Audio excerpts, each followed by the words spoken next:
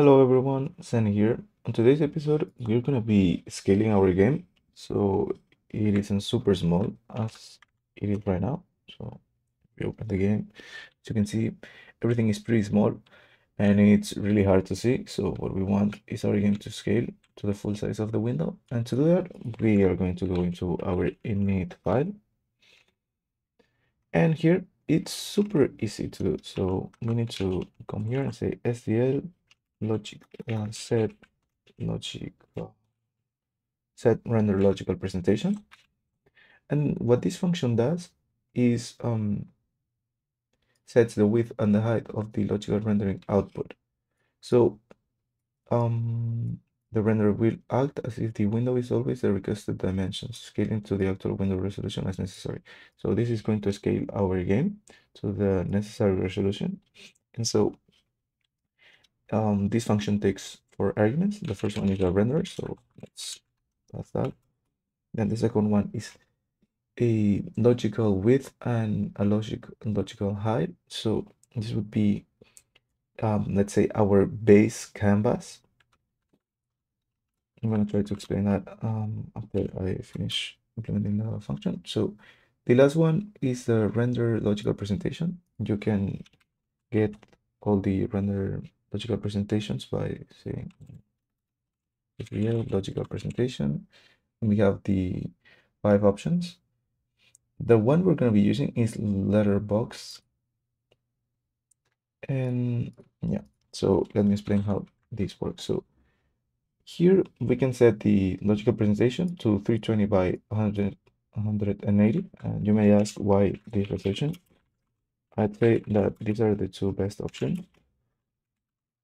And I'm going to explain why now. So what we're doing is just saying that our window is a certain size, in this case 320 by 180, and that's the base resolution for our game. So we are going to create our assets, UI, everything based on this resolution, and then this resolution is going to get scaled. And the reason we're using either one of these two is because these two scale perfectly to 720p, 1080, 2K, 4K. So these are pretty good for that, because those are the most common resolutions. So now after we set that, we can run our game, and you'll see that we have black bars, and that's because we don't have the same aspect ratio. We also see some weird lines here, so we'll fix that too. And also the house looks blurry. So the first thing, why we have black bars? We have black bars because the aspect ratio is different. The aspect ratio is different here and here. We have 4:3 here and 16 by 9 here. So let's change that. We can make our game 720p, and now we won't have black bars, but we still get blurry textures and weird lines over there. So what we're going to do now is go into our map. Let's see, and change. So we're on init map here, into our function init map. And then if you remember, when we made our player, we used this function, set texture scale mode, so it scaled without getting blurry. And there's one thing we should do here that I forgot to do when we made this episode, and that's that this function needs to run just once. So we can run it after we load the texture, and we don't need it to run every frame that it renders. So we can just copy this function and go to our map. And here we are loading our texture, then checking if the texture loaded properly. So in the case that it loads properly, we would just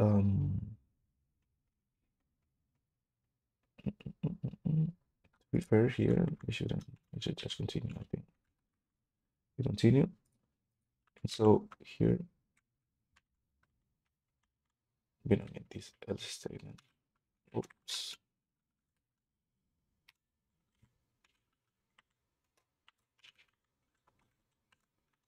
Perfect.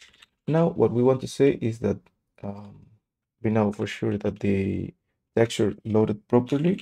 So we can just copy this, paste it here. So our texture, we want to scale with this scale mode. And now, if we rerun our game, we will see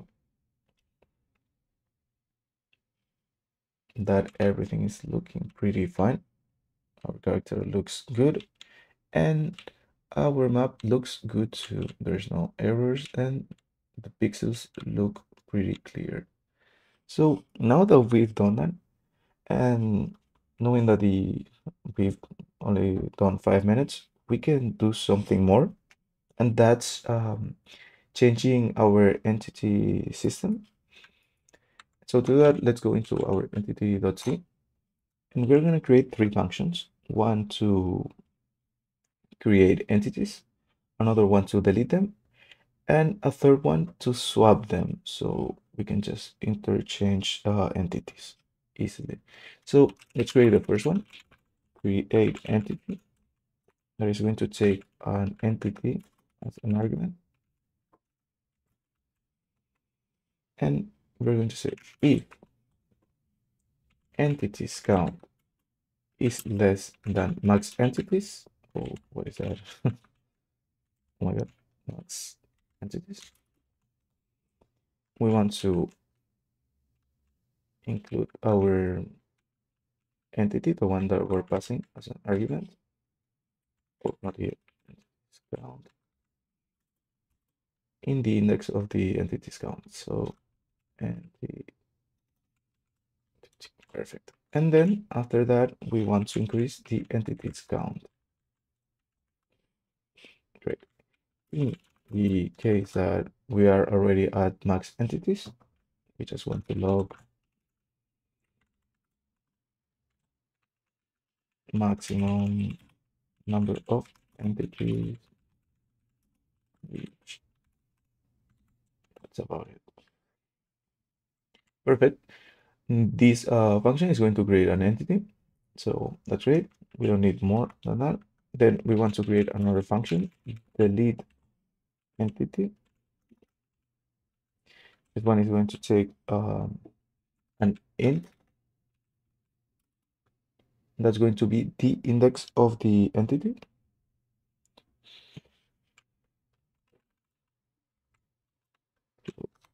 We'll just do this, and then we can say if index is less than 0 or index is equal or bigger than max entities, want to just return. So let's say log index is not bad. We can pass the actual index. So just say this. And yeah, perfect. And we return. Now, what we want to do is before deleting the entity, we want to run the cleanup function from that entity.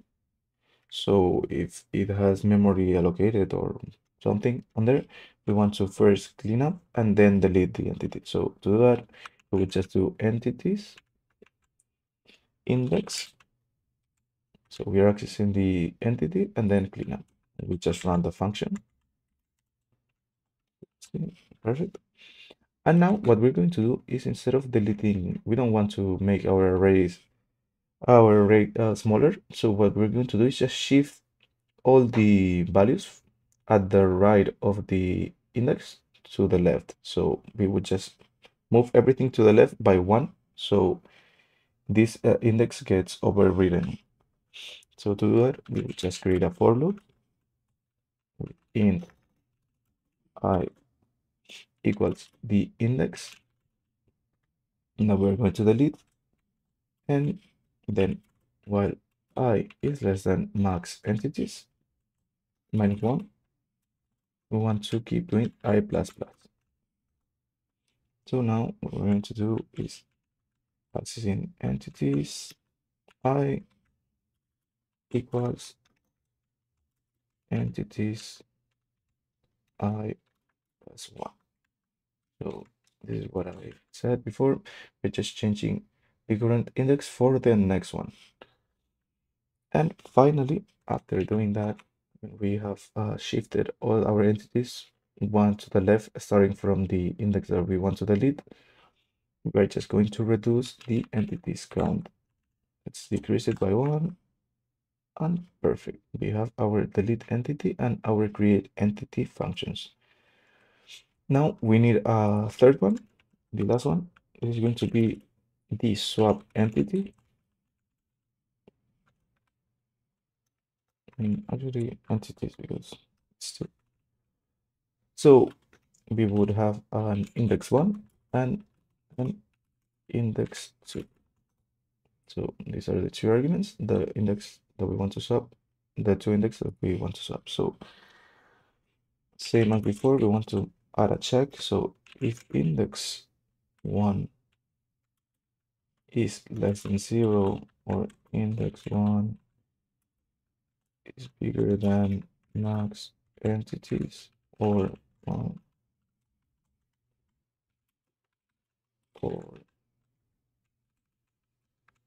index 2 has some of those conditions either, we want to just say SDL log invalid. Just do and pass both index 1, index 2. Perfect. And we return from this. Perfect. And if that's not the case and the two indices are valid, we're just going to say entity temp. We're just going to create a temporal copy of one of the entities. We could have the index 1, for example, here. So we create a copy of index 1, and then we override index 1. Since we already have a copy, we can just come here and say index 1 equals entities index 2. Perfect.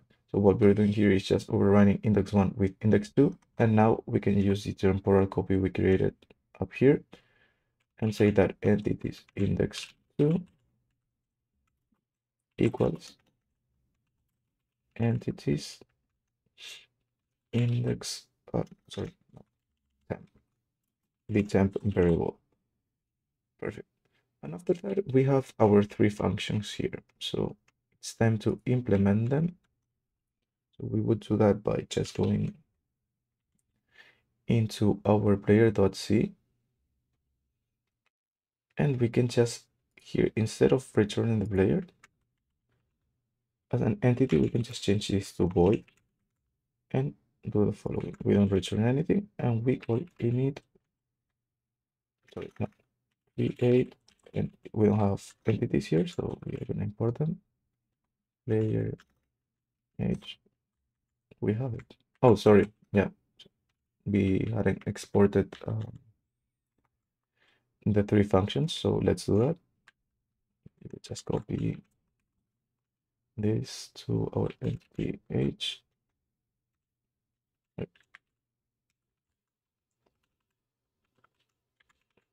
We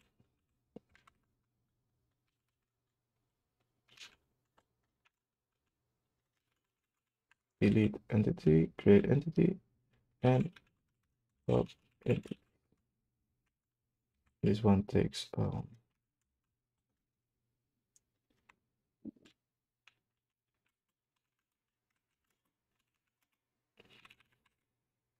this is like time or something. And same here, this takes index. Perfect. Now we are exporting to the three functions, and we can just come here and say init, no, sorry, create entity, and we pass our entity layer.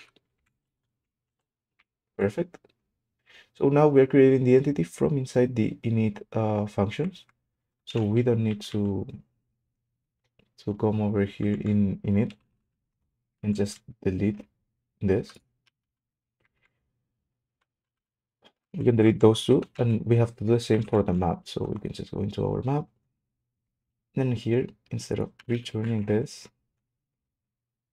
change it to void, and we also need to change it in our map age. So void, and same for player age. This doesn't return an entity anymore. It is void. So now in our map C, we just need to here um, create entity map E. Perfect. Great. So now if we run our code, maybe it works, maybe it doesn't. Let's see. Okay, we're getting our code working, but it's just a green screen. So that's not good. Let's go into our entities. So H, first we're going to delete this. We don't need this anymore. Or do we? Mm, mm. Actually, we need those. Right. Yeah, here.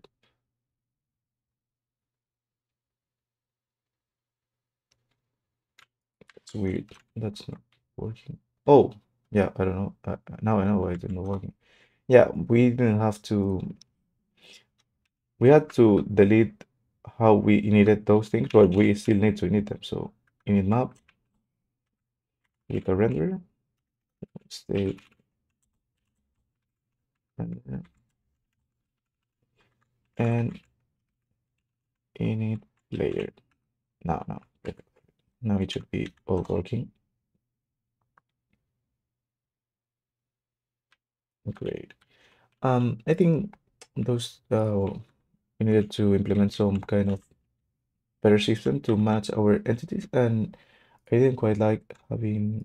We still have these external values here, which I don't really like, to be honest, but at least right now we are not writing to those from outside of the entity.c. We're just reading from them so we can iterate through all the entities.